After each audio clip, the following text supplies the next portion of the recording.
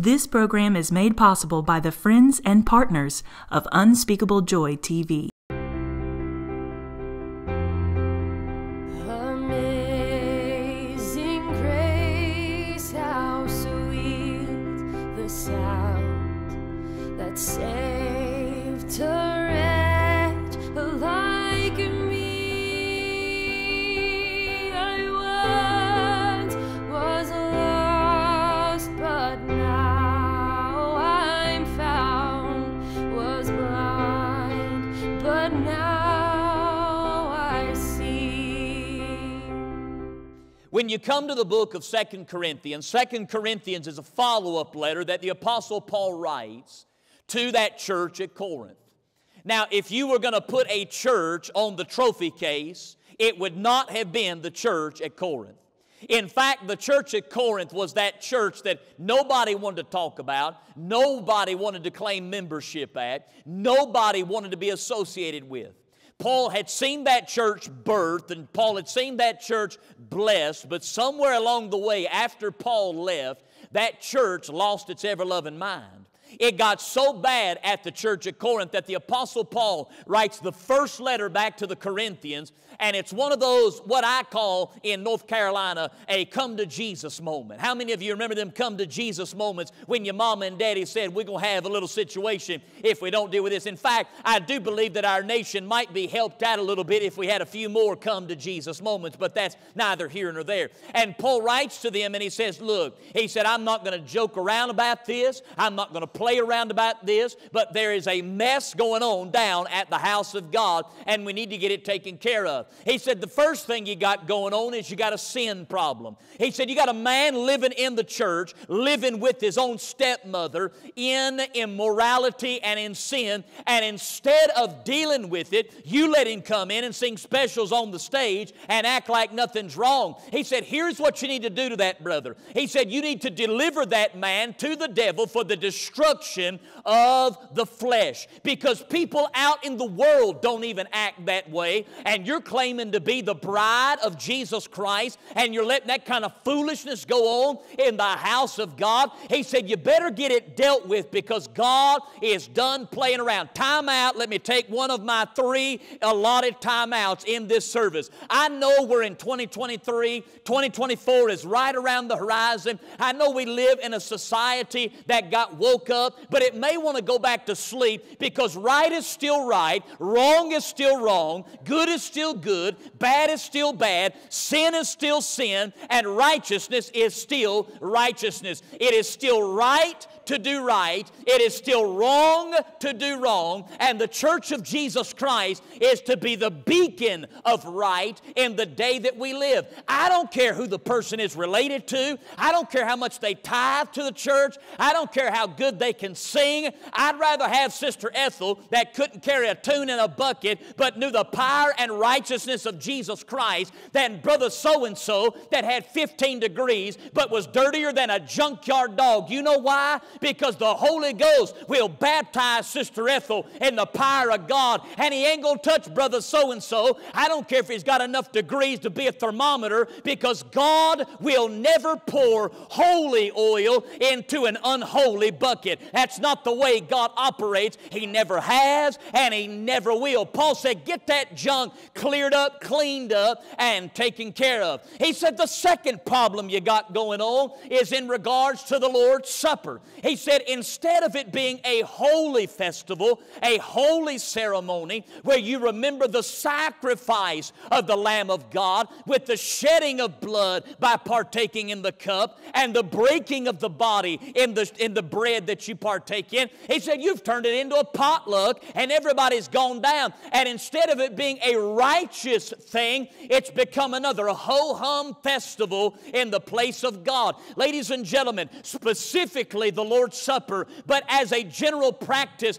the house of God is not to be another place in the community. It's to be the place where the righteousness of Jesus Christ gathers together so that the people may know that there is a God in it. This is not just another meeting of a bunch of people that are religious. Honey, this is a meeting of blood-bought, Spirit-baptized, Holy Ghost-empowered people that have come for a purpose, and that is to lift up the mighty name of Jesus Christ. We didn't gather together because we're religious. We didn't gather together because we didn't have anything else to do on a Tuesday night. We gathered together because we believe that there is one way to heaven and only one way to heaven, and we want to declare it far and wide that Jesus Christ is the only way. He said the third thing you got going on is you have made a bad practice of operating in the spiritual gifts. He said you have used the giftings of the Spirit to bring confusion in the body of Christ. Let's just put it like this. There was a whole lot going on down at the church at Corinth. And so Paul writes that first letter, and he says you need to get it right. And thanks be unto God, they got it right. They turned the ship around. And Paul writes 2 Corinthians as a follow-up letter in order to encourage them. They got it right. Now you need to keep it right. Ladies and gentlemen, a church will always have a moment in its history where things go awry, where things get sideways, and you've got the choice. Are we going to let go on what's going on, or are we going to clean up the things going on in the house of God? And Paul said, you got it right. He says in 2 Corinthians, now let's keep it right. Because the devil will never be happy when the church is doing what it's supposed to do. Whenever the churches operate like the church is supposed to operate, the devil is not going to be happy. I was down here just yesterday, and I was meeting and got to see some of those precious people packing all of those Operation Christmas Child shoeboxes. Thousands and thousands of children that are going to get to hear the gospel of Jesus Christ because you have done that. Don't let the devil make you think that doesn't matter. Jesus said, if a small cup of water is given in my name, you will receive a reward. And Jesus is going to bless that. But don't think that the devil is going to like it. You folks are here on a Tuesday night. I see a lot of people that are gray-headed, that have probably held on to the blood-stained banner a long time and are hoping to get that way to the finish line. Do you think the devil likes that? There's some young people in here, middle-aged people, moms and dads and young grandparents that are trying to keep their family in line. On a Tuesday night in the house, do you honestly think the devil likes that? So this is what Paul said. He said, Satan wants to get the advantage back over you. He said, we are not ignorant of his devices. How many of you had a mama that used the word ignorant? Surely my mama couldn't have been the only mama that called somebody ignorant. You know, there were stupid people, and then there was ignorant people. You were something if mama called you stupid. You were a whole nother level if she called you ignorant. I'm telling you, I can still hear my mama talk about people that are ignorant. You know, mama talked about people like that. We didn't try to talk about them to their face. We always tried to do it behind their back so they didn't know that we were talking about it. But here's the way that mama, well, don't y'all act like y'all don't talk about people behind your back. Y'all just do it in a group text message. Now, don't act like you don't do that. Here's the way that mama would deal with the two kinds of people. Stupid people in mama's eyes were the kind of people that knew better and they still did wrong. Ignorant people were the kind of people that didn't know better and did wrong. What did Paul say? He said, we're not ignorant. He said, we know how the devil operates. But brothers and sisters, I find among the people of God, we know how the devil operates, but we don't put two and two together. Things happen to us and the devil destroys the people of God. And we sit back and we say, I don't know how the devil got the advantage over me. How does the devil get the advantage? What are the devil's devices? I'll give you 3 of them that I wrote down right down here. If you don't understand how the devil operates among the people of God, in your family, among your children, in the house of God, you will be taken advantage of every single time. 3 ways that the devil will get you. Number 1, the first thing the devil loves to do is he loves to distract us. The devil loves to get our minds off of the main thing. Can I encourage you in what the main thing is? The main thing, it's not potluck dinners, and I love potluck dinners. It's not the main thing. The main thing is not blood drives, and I love blood drives, but that's not the main thing. The main thing is not giving gifts to children at Christmas, although I love giving gifts to children at Christmas. The main thing is not singing. The main thing is not preaching. Do you know what the main thing is? It is lifting up the name of Jesus Christ above all things. He is the only thing that matters. He's the only thing that's going to last. He's the only thing that's worth living for. So whenever we preach, if we preach to lift up the name of Jesus, we've done the main thing. If we sing and sing about the name of Jesus, we've sung about the main thing. If we give gifts in order to lift up the name of Jesus, we've done the main thing. But what does the devil love to do? He loves to distract us from the main thing. I hate doctors. I hate everything about doctors. I hate going to the doctor. I hate passing doctors. I hate paying doctor bills. I hate insurance about doctors. I hate everything about doctors. My little children have taken after me. My kids hate going to the doctor. They hate doctors. They hate nurses. They hate everything about it. There's one reason that we all despise going to the doctor. It's these little things called shots. I don't care how old you get. I hate shots. My little children coming along having to get all them boosters and all them things like that. It was always a game, because my son, honest, his thighs are like tree trunks, son. He'll break your nose if he ever gets a hold of it. And the doctor was always scared to death. So he'd say to me, Tyler, I need you to help me distract Mason. The problem with Mason, man, he was like a hunt dog that was locked on that doctor. That doctor would move. My son just watched him like this right here. He knew what was going on. You weren't getting one by my little 3-year-old Mason. Mason was about 2 or 3 years old, and I took him to the doctor. And the doctor, the pediatrician, he said, Tyler, here's what I want you to do. I want you to help me distract Mason. I said, good luck with that, Doc. I said, he's been to your toy bin. He says it's cheap. He's taking your stickers. He says they're pitiful. He says, I said, what are you going to do to distract him? And he reached in his pocket and he pulled out his car keys. And he threw them to me. I said, what do you want me to do with this? Hit him in the head? He said, no. Go over beside his ear and jingle those keys. I said, you stupid. He said, do it. I started jingling those keys beside Mason's ear. And Mason was locked on that doctor, but he knew something was jangling beside him. And he kindly turned his head. He kindly cut them eyes over. And when he looked over, the way the light in the doctor's office was hitting those metal keys, it was shining. It would get that little shimmer. And I was jangling those keys, and Mason turned his entire head looking. And when he did, that doctor jabbed that shot in his thigh. And Mason was in shock. He couldn't believe he'd been had. But you know what? It was too late.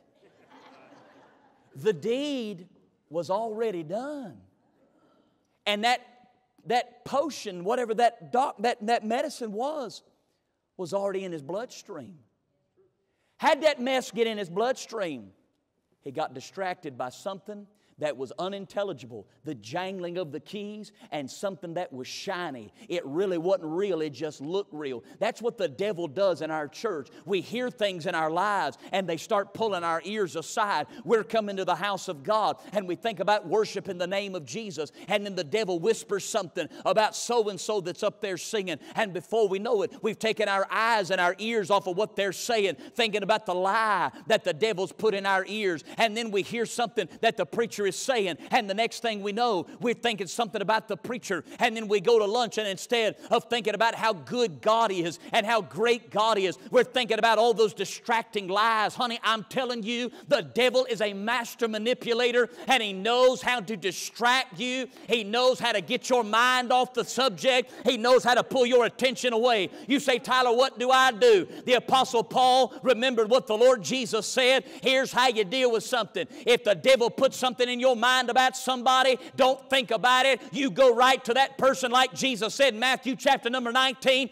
and you say, I heard such and such about you. You go to them face to face. And if it ain't big enough to go face to face, then throw it out of your mind, because the devil is a liar and the father of lies. Do not let him distract you from the main thing. Can I ask you a question? God's blessed us the last several days, but there are people in this room right now that have had so much on their mind, you ain't even been able to focus on one thing going on. And God had to let the devil blow the sound system to pot in order for you to focus, because the devil loves to distract. The second way that the devil loves to devour the people of God, he loves to divide us. He loves to drive a wedge right in our hearts.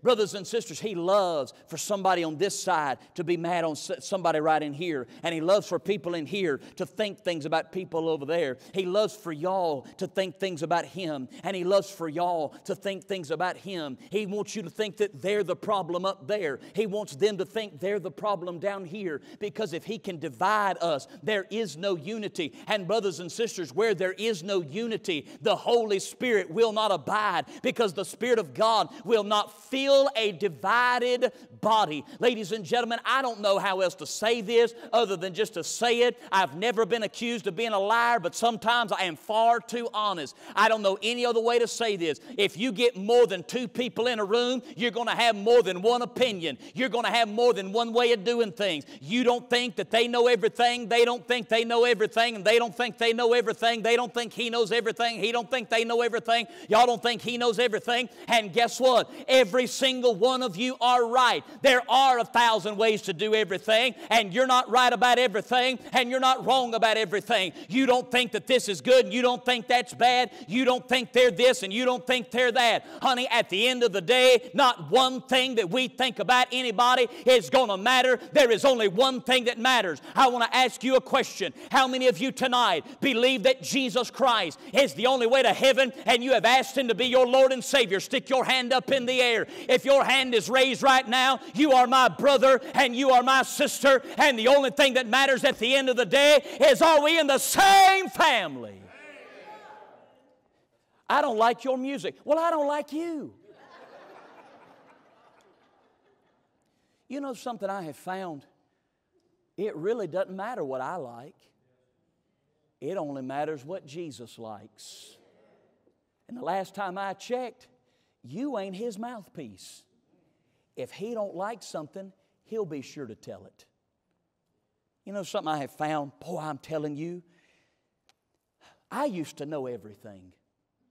When I first started in this thing, I knew everything. You wanted something known, you asked me. If you want to know how to do something, you ask me. If you want to know if a song's a good song, you ask me. If you want to know if a good way to preach is a good way to preach, you ask me. Man, I had an opinion about everything. How many of you remember when you first got started in everything? You knew everything about everything.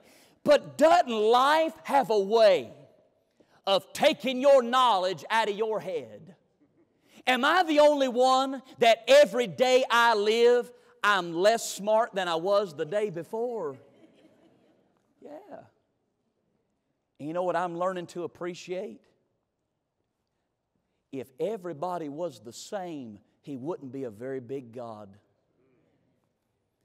The fact that we're all different means that He is a mighty, wise God. Some of y'all didn't like that point. Let me back up and hit her again.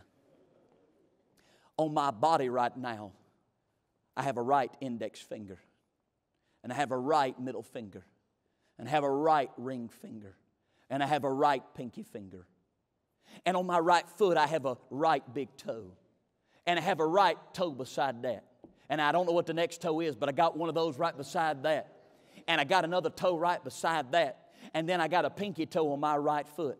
Now, ladies and gentlemen, here is the way that our bodies would look if Baptists had their way about it. We would have a big toe on our pinky finger, and we would have a pinky finger where our big toe goes. You know why? Because we think if somebody doesn't look like us and act like us and have the same opinions as us and have the same likes as us and have the same everything as us, then they must be wrong. That doesn't make them wrong. It just means they're different and they're a different part of the body. But at the end of the day, every part of my body is put there for a reason. And when all the parts of the body are operating in sync, that's what God desired. Because when you got every different part coming together under one unified body, that is the head that's over them all. Ladies and gentlemen, you may be white, black, red, green, purple, blue, poor, rich, skinny, fat. It doesn't matter what you are. If you are operating in your gift, then you matter to God and you matter to me.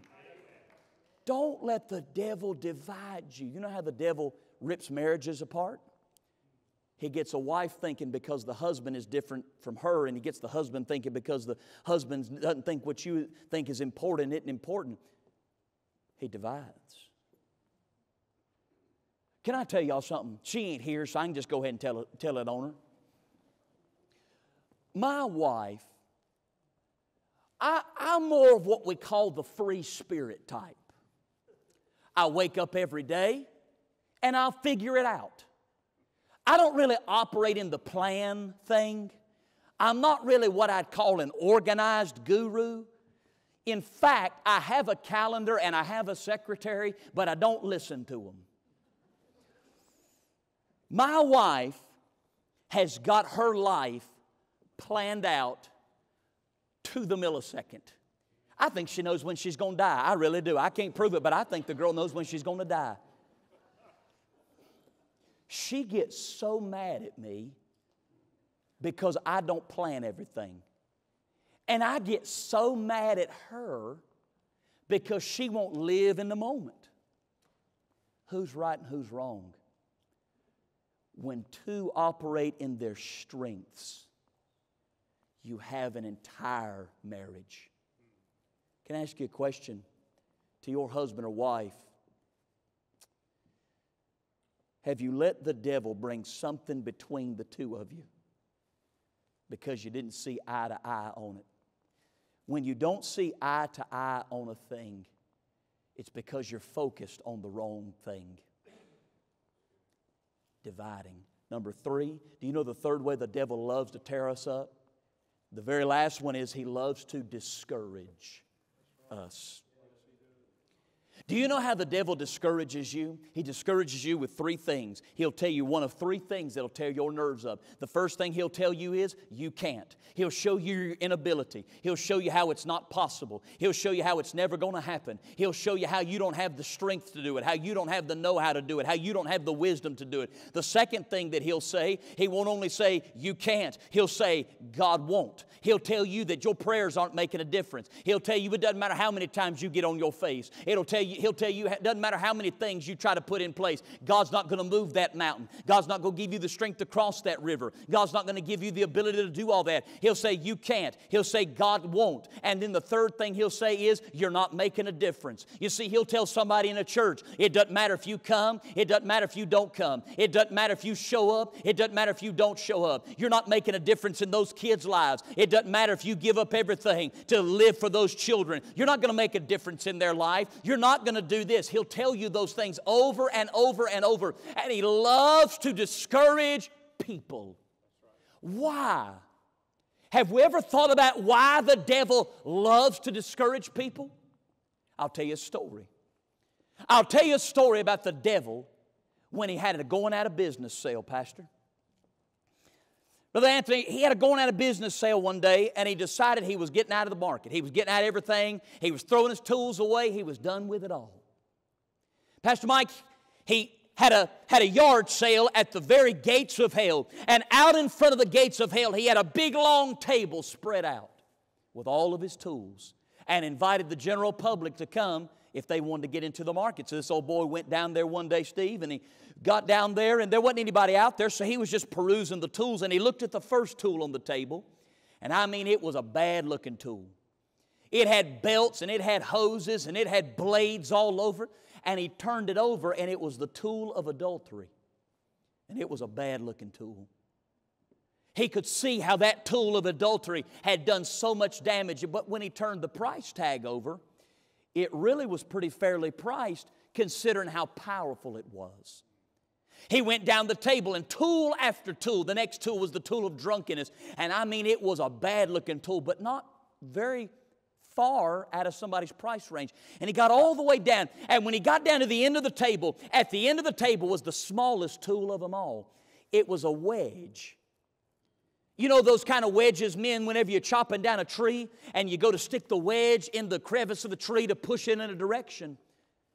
He turned this tool over and the paint was all gone off of it. It was worn and torn.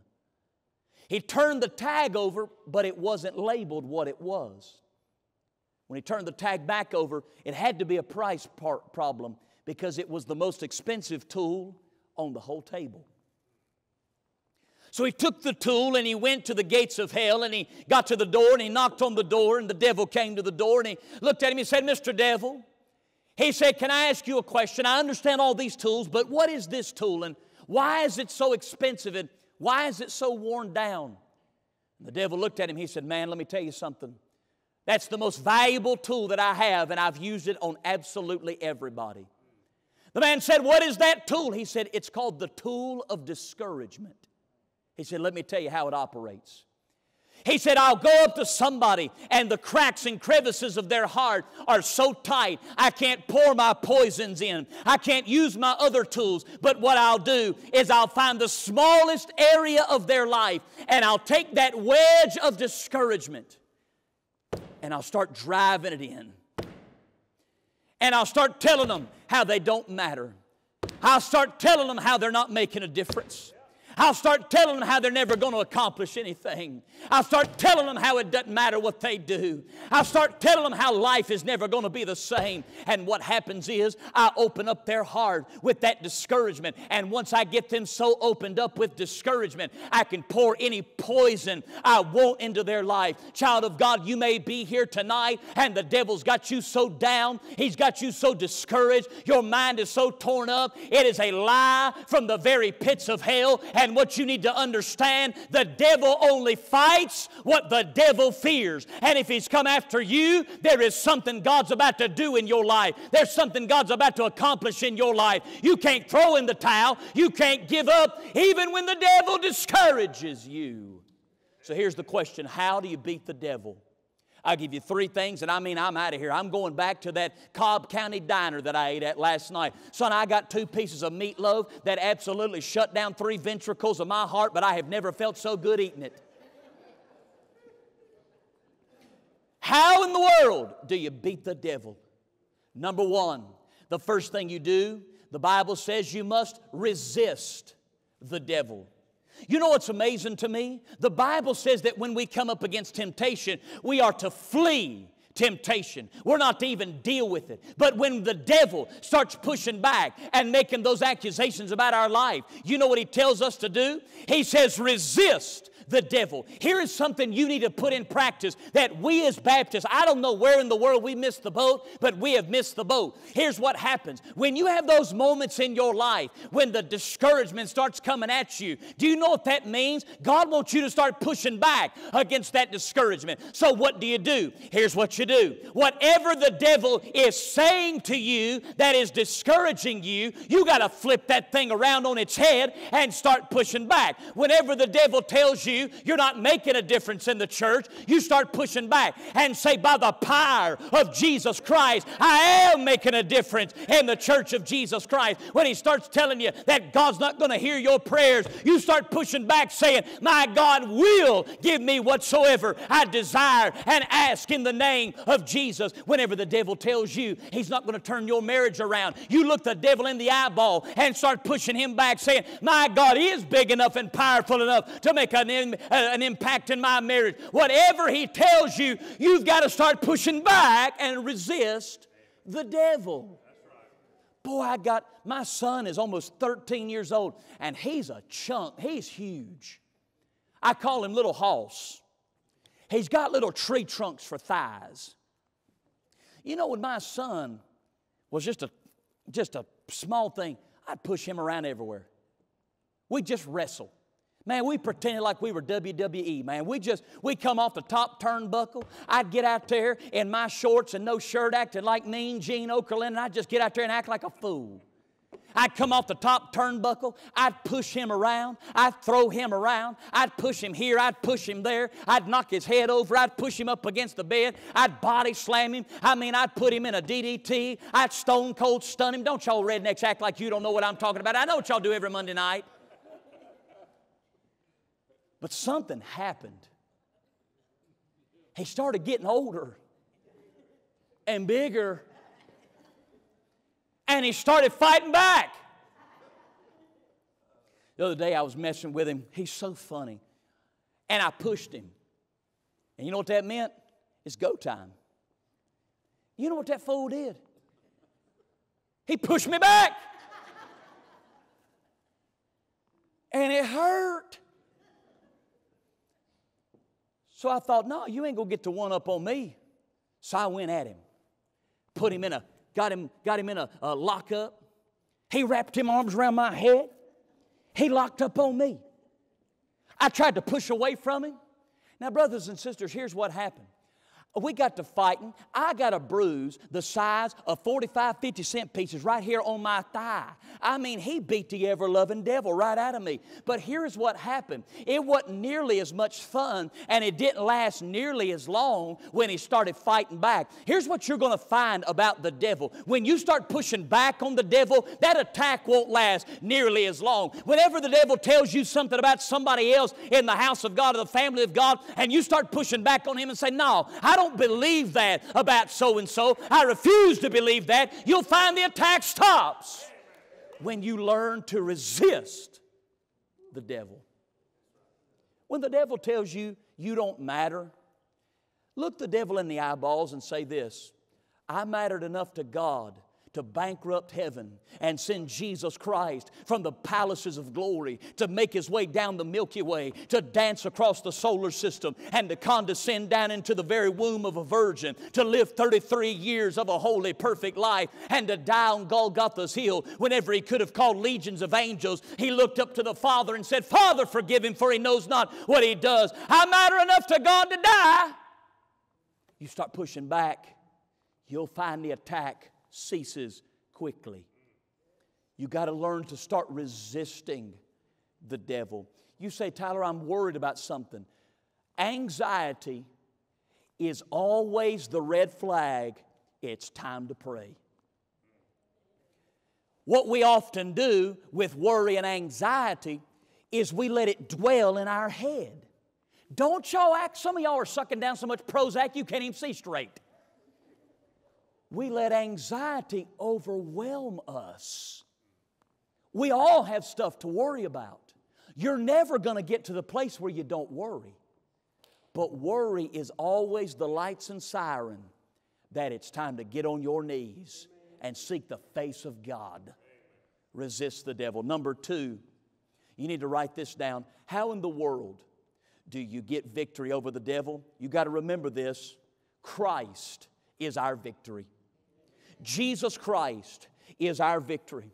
Brothers and sisters, I wish I could tell you I'd never made a mistake. I wish I could tell you I had never messed up. I wish I could tell you that I had not let God down. I wish I could tell you that I'd never had a wrong thought. I wish I could tell you I didn't have a mess up. I wish I could tell you I had never fallen down. I wish I could tell you I had always prayed about everything. But I'd be a lie if I said that. I have messed up, and I have fallen down, and I haven't prayed about everything. But at the end of the day, the devil would love for me to believe that those things have taken me out of the favor of God. That's not the way that it operates. It's not my ability that keeps me in God's good grace. It's not my will and my desire and my praying that keeps me in the favor of God. Ladies and gentlemen, do you know what makes God love me? It's not me, but it's at the right hand of God the Father. I've got an advocate. I've got a mediator. I've got an intercessor, the Lord Jesus Christ. He is my victory.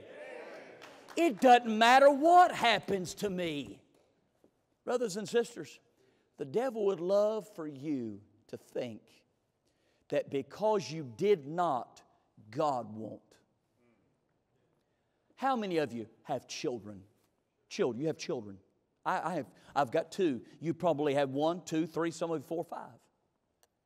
How many of you know there is nothing your children can do to make you love them any less?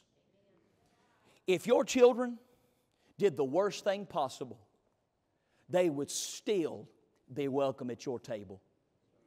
I can tell you right now, my son could slap me in the face, but because he's my blood, I'd still give him something to eat if he was hungry.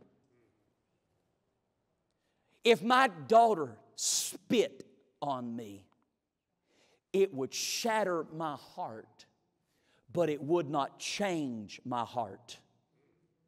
Brothers and sisters, you've got to understand at the end of the day, it doesn't matter what you're battling. It doesn't matter how you feel. You are accepted because of the Lord Jesus Christ. It's not your good ways. It's not your good will. Jesus Christ is our victory. He is our advocate. He is our mediator. He is the one that stands in the gap for us. And no matter what I do, no matter where I go, no matter how I operate, no matter how the devil messes me up, I can stand up every day and say, by the good blood of the Lord Jesus Christ, I am redeemed and I am forgiven and I am accepted because of Jesus Christ. And when you have that assurance, when you fall down, you gladly get back up because you know the Father is still there. We've believed too many lies. We have believed far too many issues. Listen to me. I wish I could tell you I had always prayed every time I should pray, Pastor. It'd be a lie. I wish I could tell you that I had always studied and really sought the face of God. But every time I go back, I find Him there. Do you know why He's always there? Because the one who is tattooed on my heart, the Lamb of God, is always there. Amen. And Paul said this, even when I fail, yet He abideth faithful. At the end of the day, my victory is in Jesus Christ, not in me, but in Him. Amen. Let me give you number 3. How in the world do you beat the devil? Number 3, you've got to rely on the Holy Spirit. You've got to rely on the Holy Ghost. I have no idea where that phrase Holy Ghost started bothering Baptists. We have lost our minds. We absolutely do not understand what it means to walk in the Spirit of God. What does it mean to walk in the Spirit? It means to always be acting and thinking and talking like Jesus Christ. That's what it means. Brothers and sisters, listen. You cannot win if you're constantly relying on your ways, your mind, and your thoughts.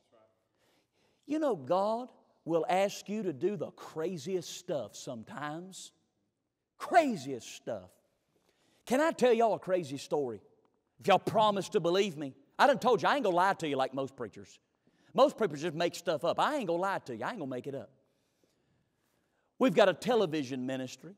We've been trying to get on in Atlanta. In fact, back in July, time out, this is my second time out. Back in July, the Sunday before the 4th of July, Saturday night before the 4th of July, we had bought primetime spots all over America, from Washington, D.C. to Miami to Atlanta, Greensboro, Birmingham, Tuscaloosa. We'd gone over into San Antonio, into Houston, and we had procured time in Atlanta on CBS at 7:30 or 8 o'clock on CBS in Atlanta. We sent them the program. We didn't talk. I think the message that I preached was something about Jesus Christ being. It was nothing political. It was nothing like that mentioned. And they looked at us and sent back and said, "I'm sorry, we will not put this on our station." I remember thinking, what? So we've had this TV ministry. We've got it now, and God's blessed and God's growing, and people are just been wonderful. Okay. One day I woke up and all I could think about was West Virginia. West Virginia. I ain't lost nothing in West Virginia. I don't even like going to West Virginia. If you're from West Virginia, don't get offended. You left. There's always a West Virginia native that gets offended. You ain't there no more.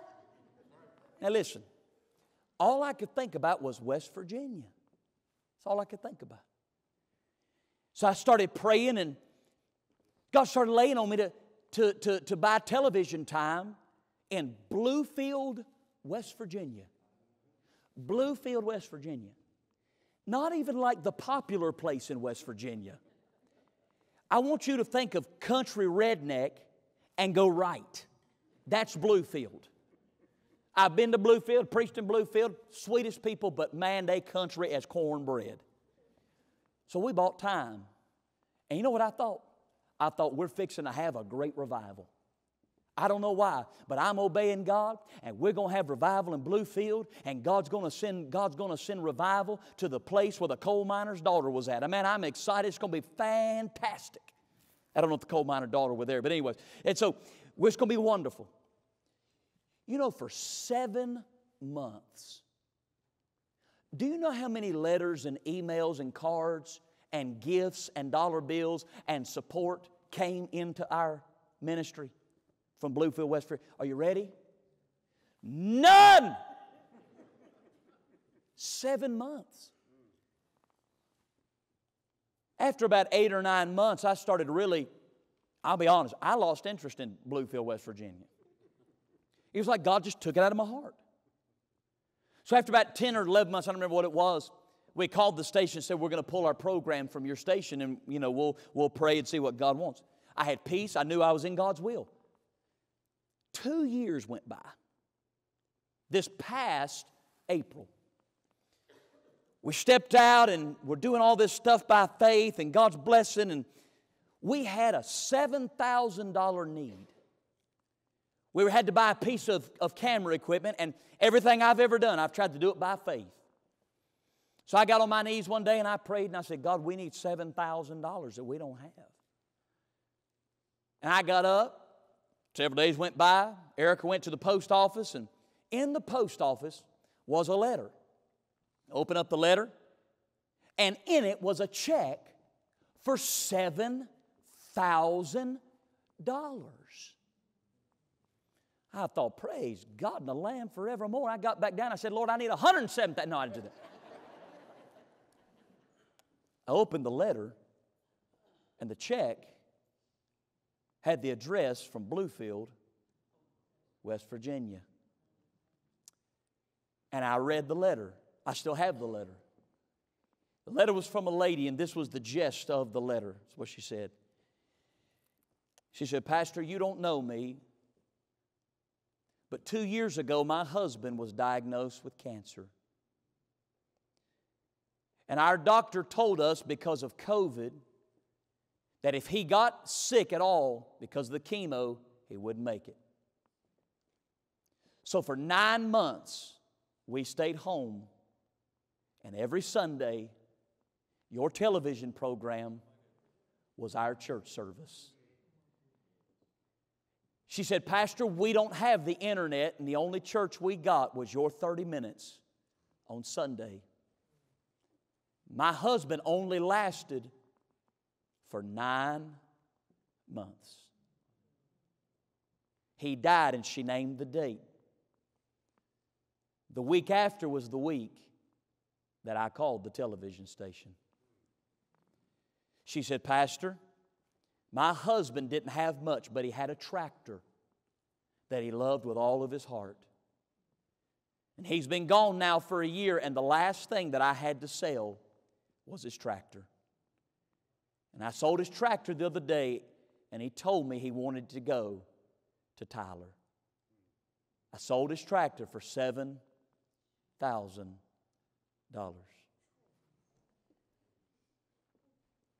The devil beat my brains out when I had that need. I didn't have a clue where it'd be coming from. I didn't have a clue what would happen. But because way back yonder I did something that everybody told me was crazy. Everybody told me would fail. Everybody told me would mess up. Because I obeyed the leadership of the Spirit of God, the devil was defeated. I don't have an invitation other than this. If you want to beat the devil, you're going to have to start doing these 3 things. Thank you for watching this broadcast of Unspeakable Joy with Pastor Tyler Gaulden. Our prayer is that you have been challenged and changed by the power of God's Word. Unspeakable Joy is only able to broadcast on this station through the regular prayers and financial support of people just like you. We thank you for your faithful support. For more information, visit us online.